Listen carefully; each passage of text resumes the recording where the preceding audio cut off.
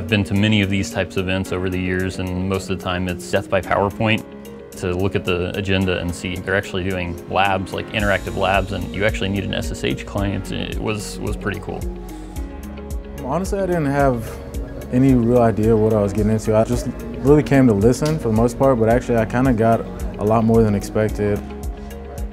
I liked the format where it was lectures on the one hand and then flipping over to the labs just to kind of make that connection.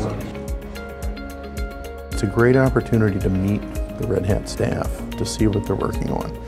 The chance to actually play with the tools, see the tools up front, make me want to go home and start practicing. It's really given us a hands-on approach to the different solutions that are out there.